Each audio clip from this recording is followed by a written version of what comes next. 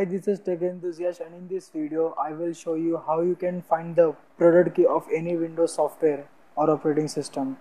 First, go to google.com and search for product key.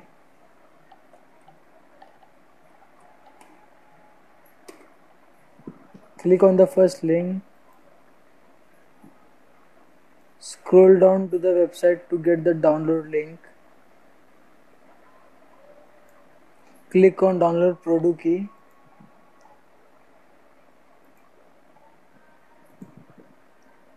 Save this file to your desktop folder. Now extract this file.